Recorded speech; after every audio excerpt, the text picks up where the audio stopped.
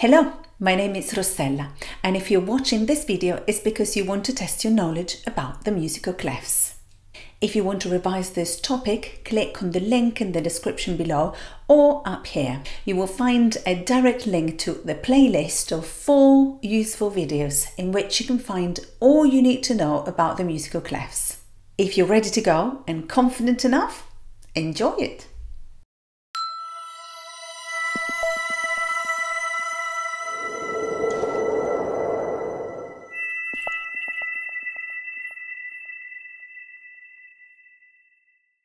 This video is in 2 sections. In the first one, you will see all the 20 questions one after another.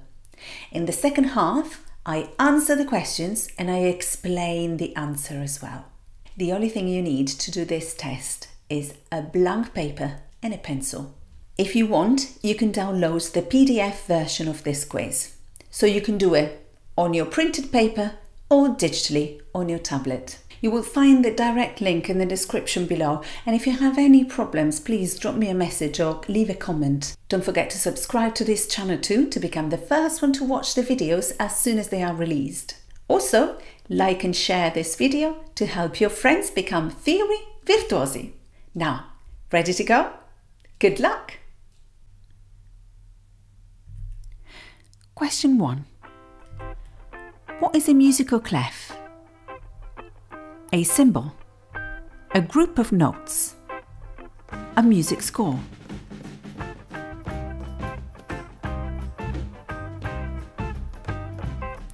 Question 2. Where do we write the clef? At the beginning of each piece. When we need it. At the beginning of each stave.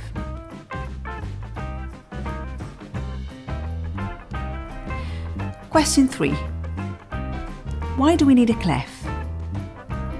To play better? To name the notes? To enjoy the music?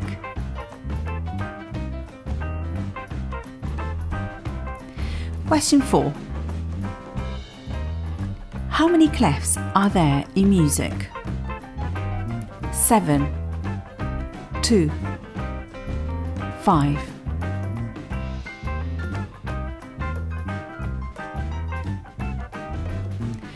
Question 5. How many clefs do you remember? Say their names and get 1 point each if correct.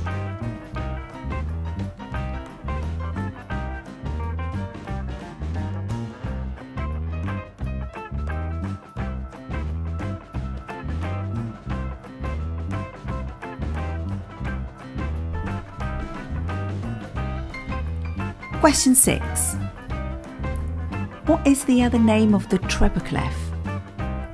C clef, bass, G clef.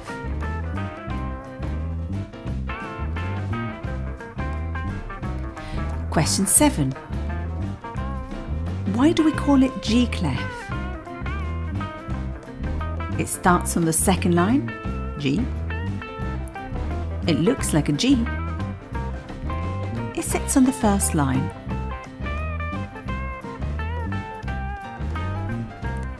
Question 8. What is the other name of the bass clef? C clef, B clef, F clef.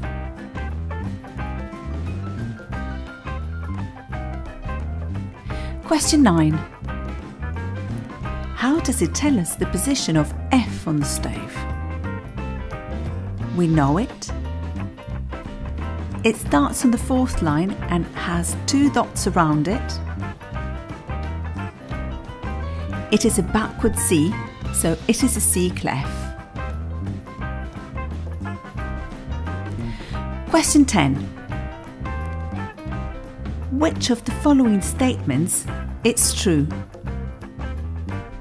Bass clef equals treble clef plus 1. Bass clef equals C clef. Bass clef equals treble clef plus 2.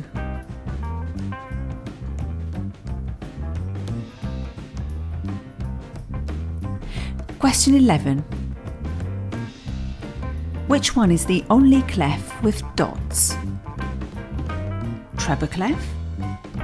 Bass clef? Any of the C clefs?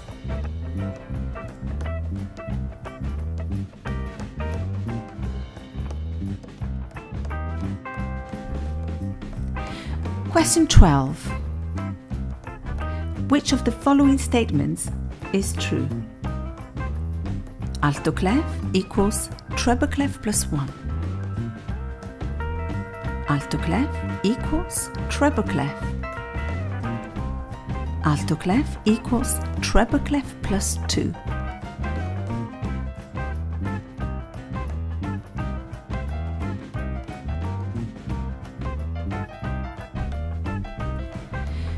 Question 13.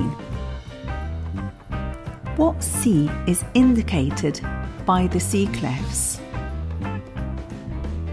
Any C? Middle C? It doesn't indicate C.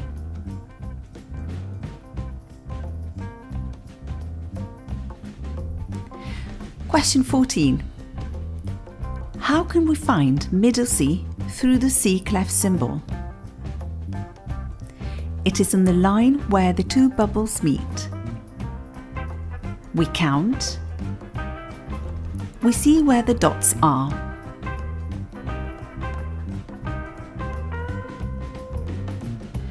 Question 15. Which of the following statements is true? Tenor clef equals bass clef minus 1. Tenor clef equals alto clef. Tenor clef equals treble clef minus 1.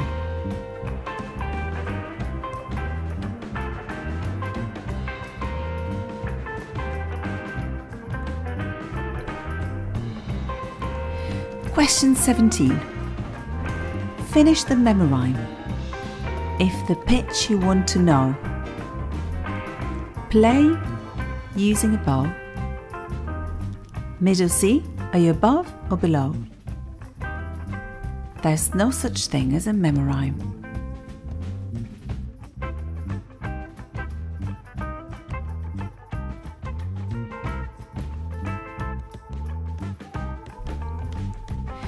Question 17. If the pitch you want to know, middle C, are you above or below? What does it mean? Compare the position of the note with middle C. Middle C can be above or below the stave.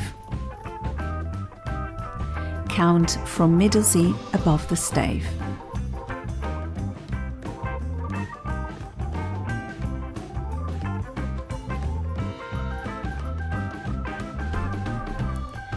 Question 18. The baritone clef can be written either as an F or a C clef. True? False? The baritone clef is a G clef.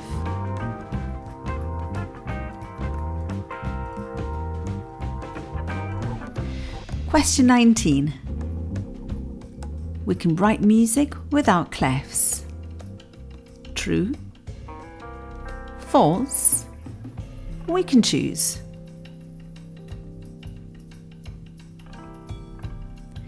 Question 20. The clefs never change throughout a piece. True? False? Only in certain cases.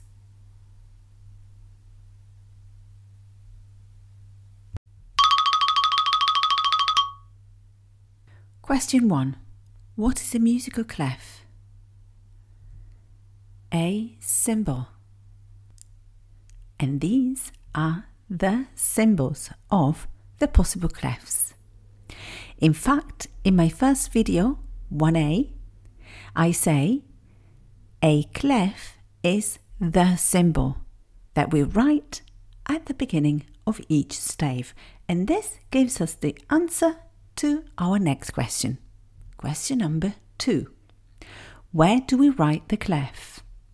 At the beginning of each stave.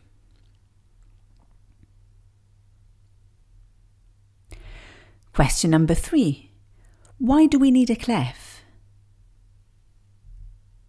To name the notes. Exactly, because we need a clef to name the notes. In fact, without a clef, it's not possible to give a note a name. So in other words, no clefs, no notes.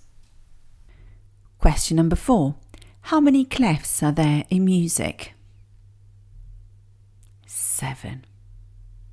7, like the note names. Do, re, mi, fa, sol, la, si.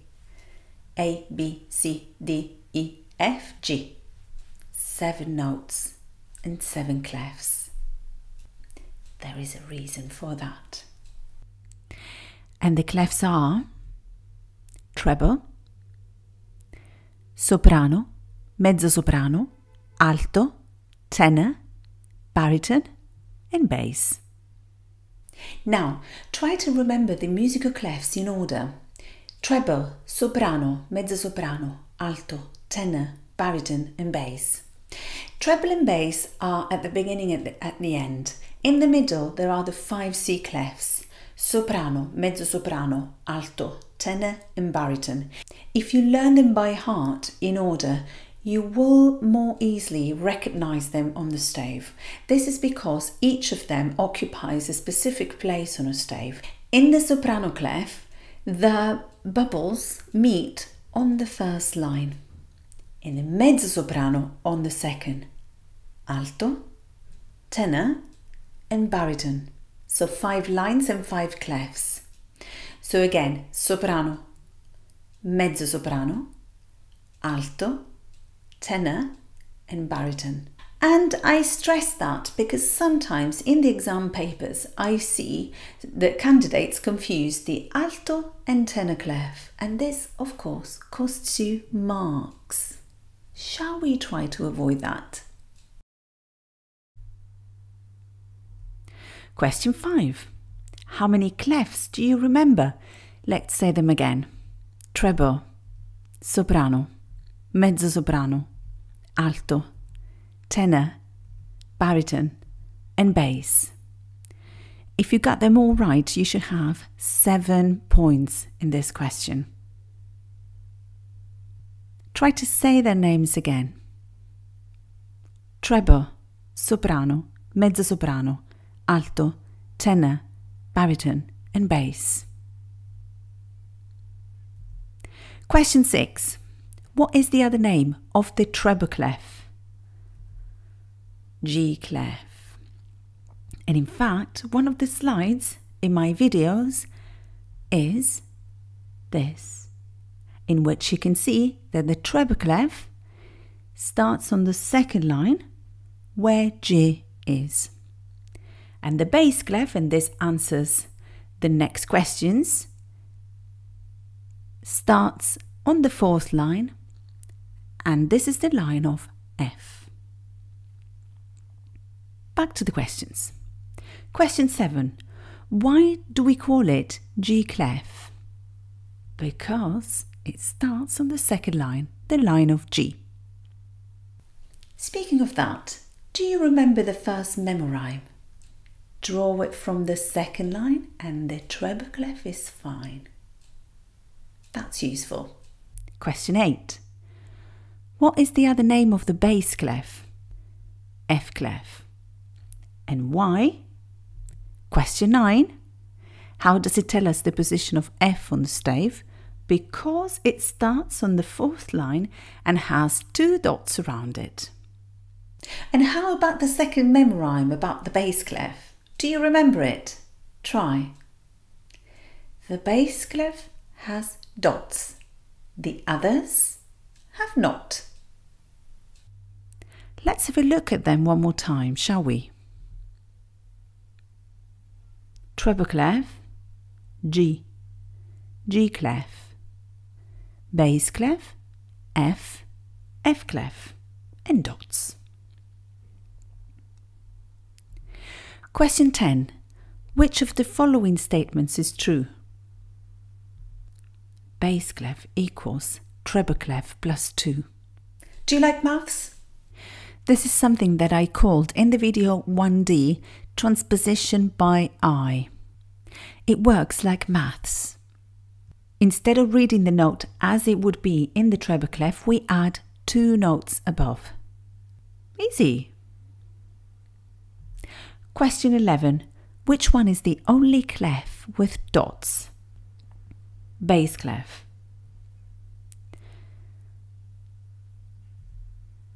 The bass clef has dots, the others have not.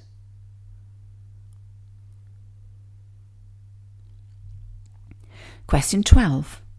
Which of the following statements is true? Alto clef equals treble clef plus 1. Let's have a look at maths again. Si becomes do. Do equals re. Sol, la. And la, si. One above. Question 13. What C is indicated by the C clefs? Middle C. And look at this. 3 clefs on 3 different lines for the same note. Middle C. Question 14. How can we find middle C through the C clef symbol? It is on the line where the 2 bubbles meet. And if you want to revise this, watch the video 1C relating to the C clefs. Question 15. Which of the following statements is true? Tenor clef equals treble clef minus 1. And let's compare it with maths again.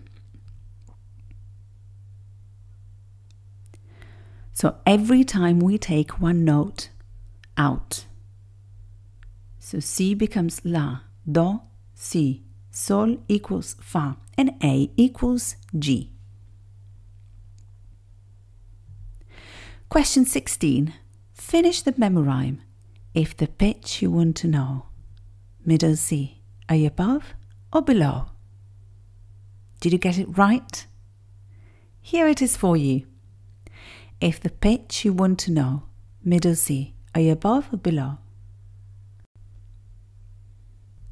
Question 17. If the pitch you want to know, middle C, are you above or below? What does it mean? Compare the position of the note with middle C. This is also another important and useful memorime, because sometimes in the exam papers you are asked to compare the octaves, and it is important to realise exactly where the original pitch is so you can compare the second one. So sometimes in the exam papers I see that candidates confuse the octaves, so they write a note an octave higher or lower, and this also costs marks. Shall we try not to lose marks for that? Question 18. The baritone clef can be written either as an F or a C clef. True. The baritone clef has 2 symbols. One is the C clef symbol and the other one is the F clef symbol.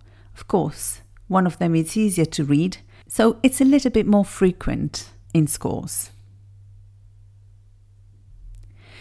Question 19. We can write music without clefs. False. Of course not. We said that already. No clefs, no notes. Question 20. The clefs never change throughout a piece. False.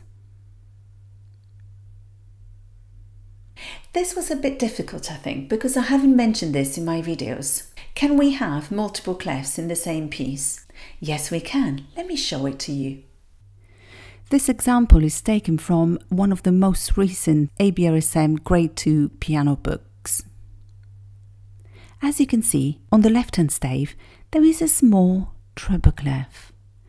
This means that all the notes after this clef must be read in treble clef. So the first note after that is F sharp, Fa sharp. And look at the second line, left hand stave. There is another small bass clef. And this means that from there onwards, we should go back to reading in bass clef again. So the first note after that is low G, Sol. I hope this video helped you revise and improve your knowledge about the musical clefs. You can always re-watch it from time to time to refresh your memory about it. And you can always pause and think. And of course, leave me a comment so I can improve too. Thank you for watching. Happy music! Ciao!